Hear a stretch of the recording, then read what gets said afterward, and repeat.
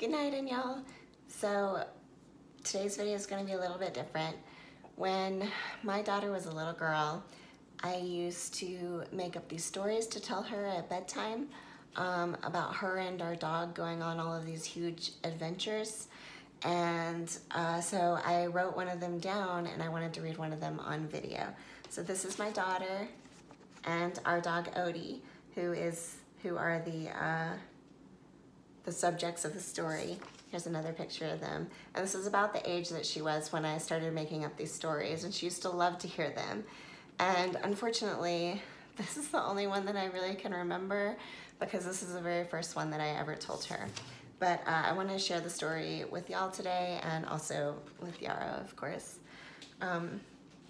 So, the name of the story is The Adventures of Detective Yarrow and King Odie, The Case of the Missing Sock. Our story today begins in the same way all the best stories begin.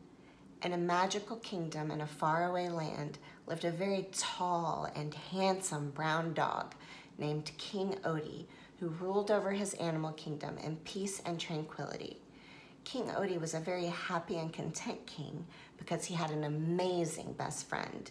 His very best friend was a beautiful fairy princess with long yellow hair and big gorgeous eyes named Yarrow. This fairy princess just so happened to be the kingdom's one and only detective, which is a very good thing because on this day in particular, the kingdom was in need of its very best detective, which also happened to be its one and only detective, Detective Yarrow.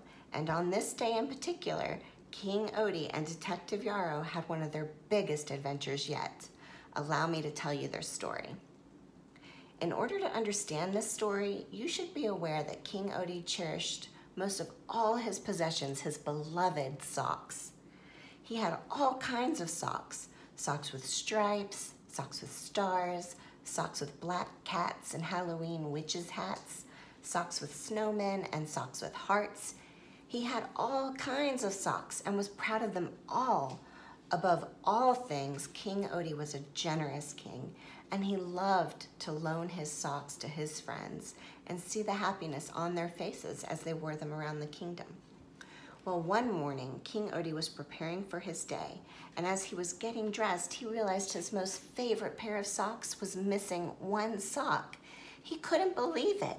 He looked all over his room for his precious sock, under his bed, under the dresser, behind the wardrobe and on the nightstand, inside the sheets even, but to no avail. His sock was nowhere to be found. So King Odie did the only thing he could do. He picked up his phone and he dialed his very best friend. "Detective Yarrow," King Odie exclaimed. "I'm missing one of my most favorite socks. You must come quickly." Detective Yarrow, being the amazing friend that she is, cried, "I'm on my way," and she rushed all the way from the edge of the kingdom up to the large castle on top of the hill and straight into King Odie's room. "King Odie, I have arrived," panted Detective Yarrow. "Which sock is it? Is it the stripy socks?" "No," sighed King Odie. "Is it the socks with the stars on them?" "No," sighed King Odie more sadly. "The rainbow socks?" "No," King Odie sighed again, more sadly still. "It's the one with the bunnies on them." "No," Yarrow relented. "Those are your most favorite." "Do not fear, King Odie, for I am a very good detective, as you know, and we will undoubtedly find your sock." King Odie smiled knowingly at Detective Yarrow. "You are the best detective in this kingdom, Yarrow, and most surely the best in the world. I have no doubt that you will find my sock, dear friend." "First things first," declared the detective staunchly. "When did you last see this sock?" "Detective, the last I saw this sock was right here in this sock drawer. As you know, I keep them accounted for and logged in this notebook. When my socks are borrowed and returned, I just put a check by their name to show they've been returned. Mrs. Fox borrowed these last week to wear to a fancy dress party, but she returned them yesterday. You can see here is a check next to her name." "Oh yes, Grasshopper's fancy dress party. What a lovely evening that was. I do recall Mrs. Fox looking quite charming in those bunny socks. Let's begin with her. And with the detective's words, she and King Odie sauntered down the hill to Mrs. Fox's den. "Oh my," said Mrs. Fox when she heard of King Odie's missing sock. "I feel terrible to have been the last to borrow them, and now here they are missing.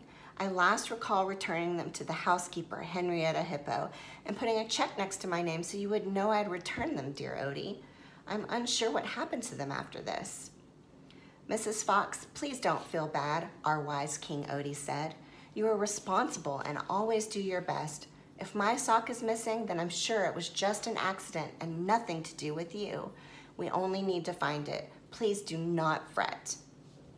Mrs. Fox smiled with these words and offered tea and cookie to the king and his dear detective friend.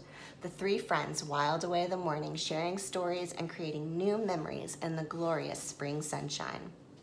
Upon leaving Mrs. Fox's house, Detective Yarrow said to the king, "We must now go to Henrietta Hippo's house. I know today is her day off and it's Harry Hippo's 4th birthday today.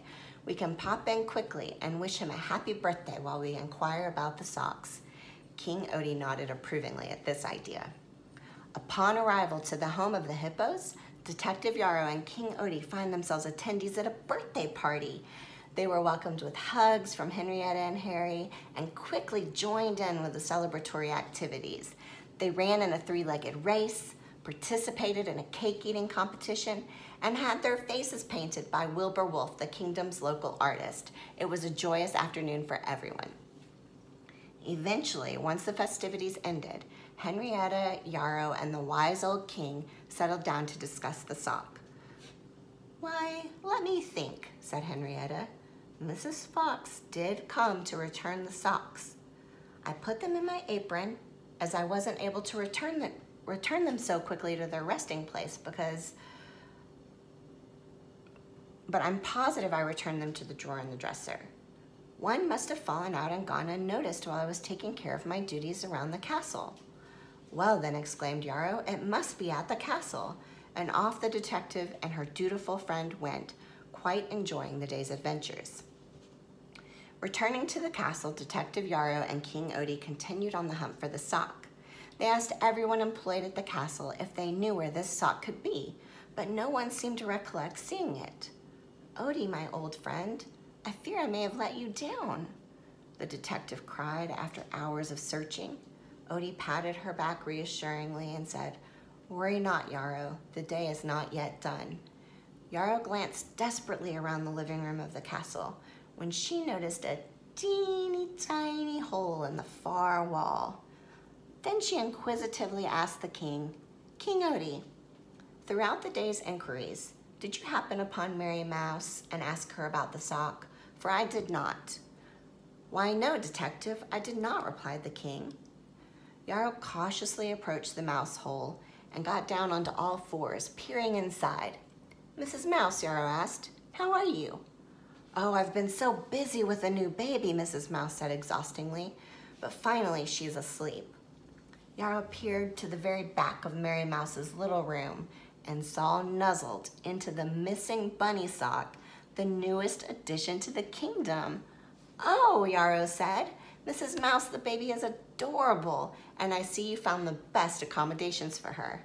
"Yes," said Mrs. Mouse, "and just in time, too. It was anonymously gifted to me at my doorstep as there was no name attached."